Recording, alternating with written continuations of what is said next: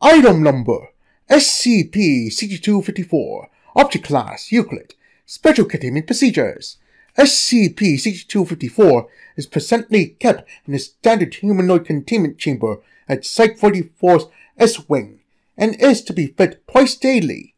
Investigation into the origin of SCP-6254 by the Department of Mythology and Folkloristics is ongoing.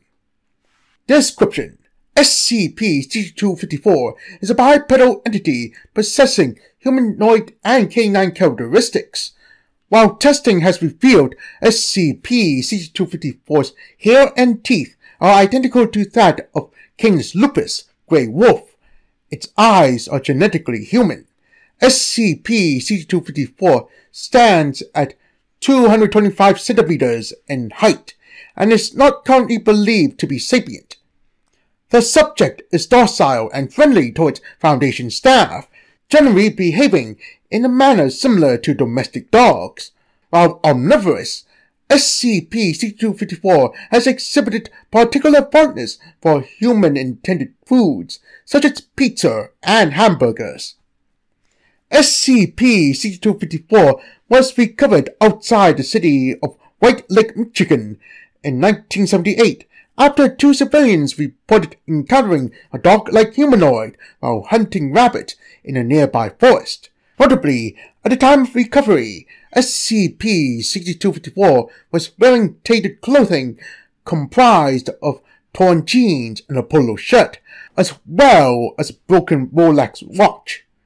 Additionally, two bullet wounds were found in the subject's shoulder and chest cavity, respectively. The entity responded well to Foundation treatment, and both wounds were observed to heal at an unusually rapid rate. Since SCP-6254's discovery, the Foundation Department of Mythology and Folkloristics have been studying hypocritical accounts of a creature matching SCP-6254's description. These reports were centralized primarily in the Great Lakes region of the United States, with the earliest such accounts inherited from the American Secure Containment Initiative, Foundation precursor organization active in North America between 1797 and 1900.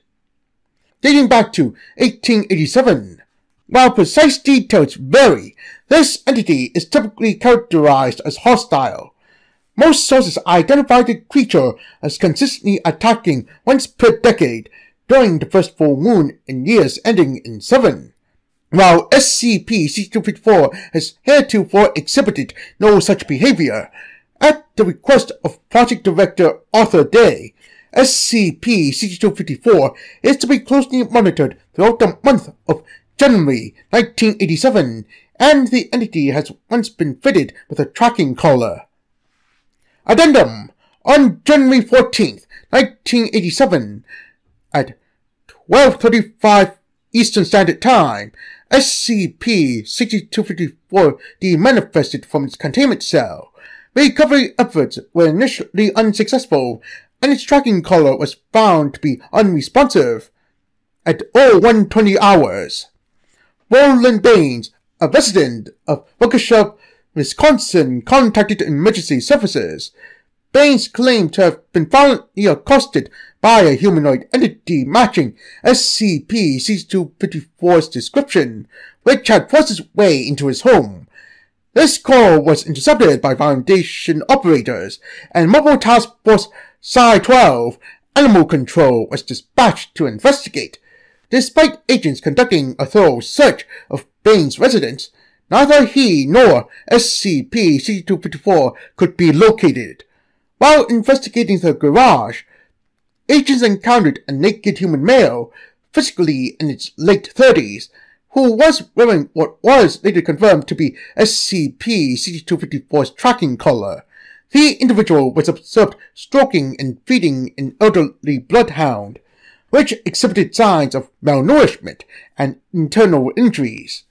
Subject was subsequently identified as 48-year-old Douglas Brown, a resident of White Lake, Michigan. Brown, who had previously owned and operated a Greyhound racing track in his hometown, was reported missing in January of 1977. Whilst under investigation for suspected animal mistreatment. Notably, Mr. Brown did not appear to have aged following his disappearance a decade prior, and exhibited no memory of the previous 10 years. His request to keep Baines' greyhound was denied, and he has since been released from Foundation custody and assigned a new identity. The current whereabouts of Roland Baines remains unknown. Following his disappearance, several further SCP-6254 sightings have been reported in Waukesha and surrounding counties, though thus far all attempts at retrieval have ended in failure. Category classification is pending.